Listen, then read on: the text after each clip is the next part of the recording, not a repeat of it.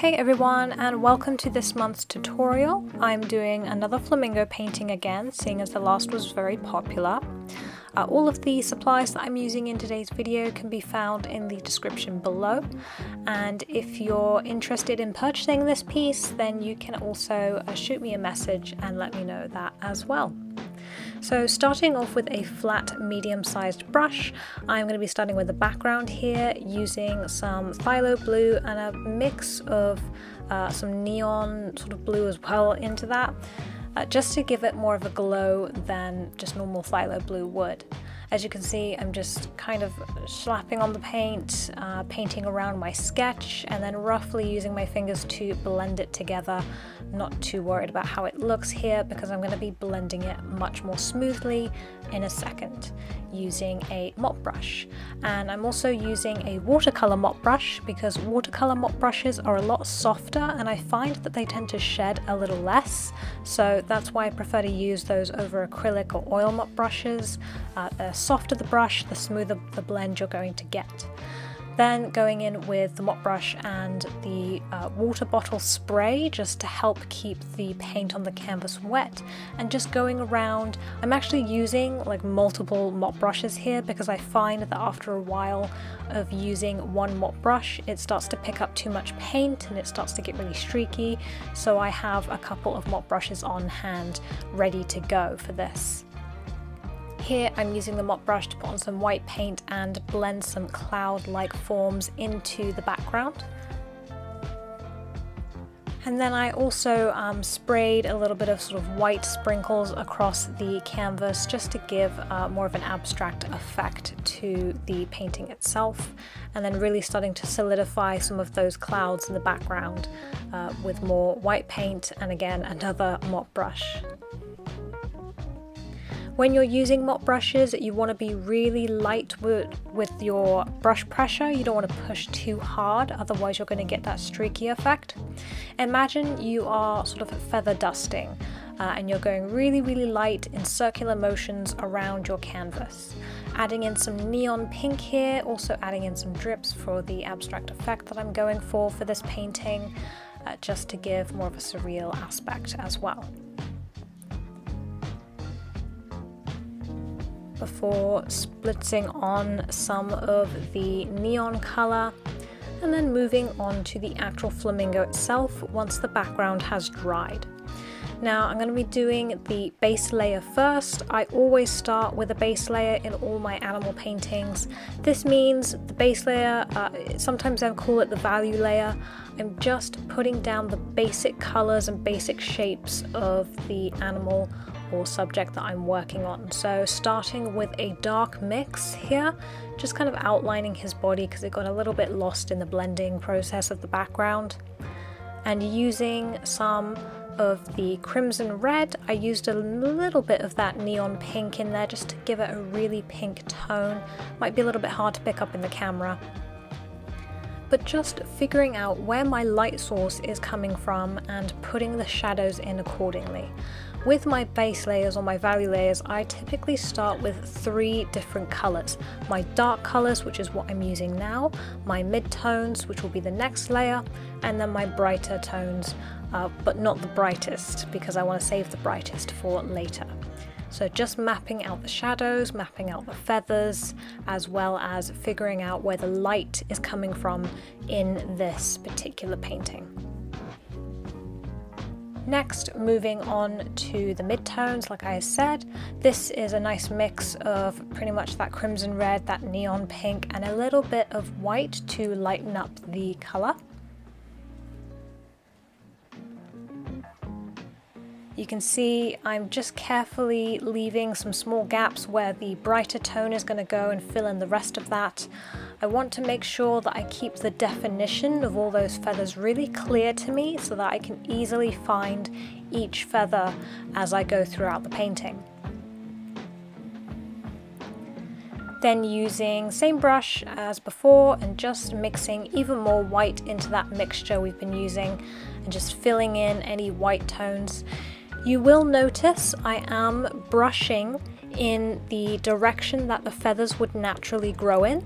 And this is very important if you're painting birds or any animal that has fur or feathers or some sort of texture to it, that you pay attention to the direction that the fur or the feathers grows in naturally, because this is going to give you a more realistic look to your animals.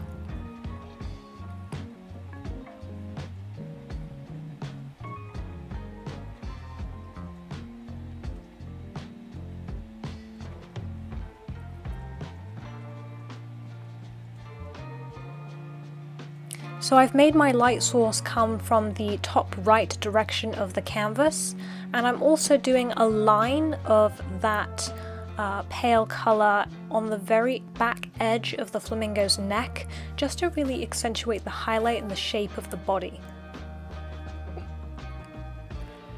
Now I'm going in with an even darker reddish pinkish colour, just deepening up those shadows. Again, I want to keep things really defined so I can easily see the shapes of those individual feathers. Once that layer has dried, I'm going in with this rake brush. Rake brushes are, again, my favourite brush to use, simply because they are great for fur or feather textures. Now, just a little tip for when you're using rake brushes. They are splayed out like a rake, so the brush tip at the very end is very thin, and I find that it helps to water down my paint a little bit, just so it doesn't make the individual hairs stick together so much. That way you can get that really fine, wispy, textured look that you're going for, and not have huge globs of paint on your canvas, and it just sort of ruins the texture. So again, being really careful to pay attention in this stage how the direction of the feathers, the direction of the neck, everything is going. And I'm also adding a lighter layer on top, just mixing even more white as I go, and just being a little more sparing with it as we work through the painting itself. We're going to want this layer to completely dry, and once it has, we're going to start the glazing layer. Glazing is one of my favorite things to do in painting. It just really brings your animals to life. I'm going to be glazing several different colors onto my flamingo, starting with this burnt umber. This is just going to warm him up and give him more of a natural earthy tone. Most animals, even humans, have brown tones in them. It's just a natural coloring that we all have. I'm also going to be glazing on some of that phthalo blue, as well as that neon pink, because I really want this flamingo to be super vibrant with the color. Just going in on a few layers. You want to work fairly quickly with glaze, as it dries even faster than acrylics do, and if you accidentally paint the same spot over and over again with glaze, it can actually end up lifting off the glaze, so you do have to work a little quicker with it. And then next for the body, going back with my rake brush again, and this time I'm using a really pale pink. It almost looks white on camera here, and I'm just adding back in some of that texture we got lost and some few defining areas, the brightest areas on our flamingo. And like I said, I'm sort of backlighting the flamingo a little bit by adding a line of that white texture down the back of his neck. You want to be a little more sparing with your lighter layers as you go through the painting, just so it gives a more realistic look to your bird. Using this pointed roundish brush here, I'm going to start on the beak using some of a sort of dark grey, not too dark, and just like we did with the flamingo body, starting with our darkest layer, working up to the light, I'm mapping out the shadows, thinking again about how that light source is going to be affecting his beak, and just blending those in a little more smoothly with my finger as I go. Not forgetting to go in with a detail brush and add in the black lines, filling them in with a bigger brush as I go as well.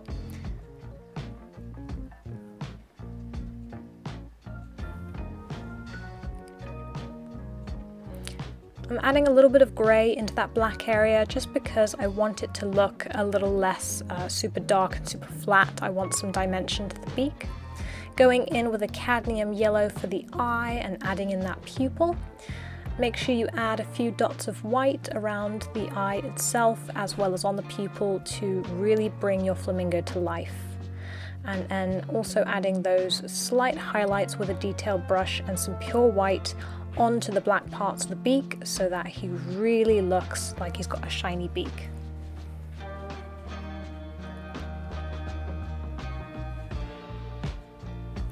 I added a tiny touch of neon to his beak just to sort of reflect his surroundings a little bit.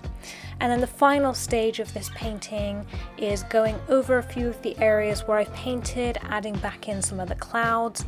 I wanted this flamingo to look like he was floating in the clouds, so I'm adding just a bunch of clouds, using that water bottle again to spray on and keep the paint workable, so I can go in with mop brushes and just really soften the clouds up.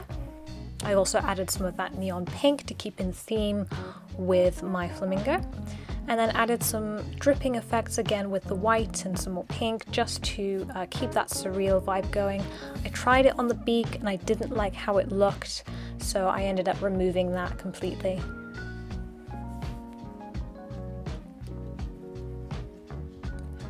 And then I added some spray or speckles with the brushes and some watered down paint just to finalize and finish off my flamingo.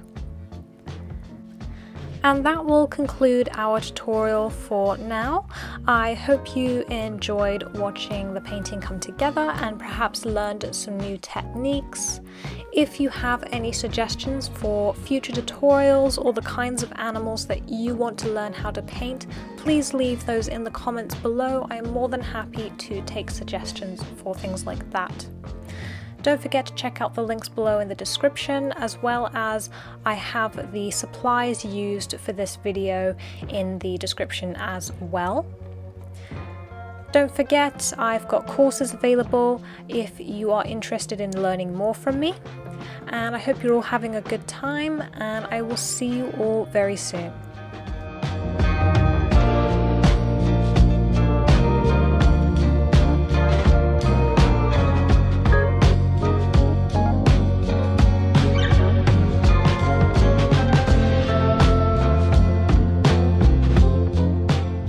Looking to learn how to paint or improve your art skills, then head over to the Intuitive Artist Academy for courses and workshops that will guide you through your own painting journey.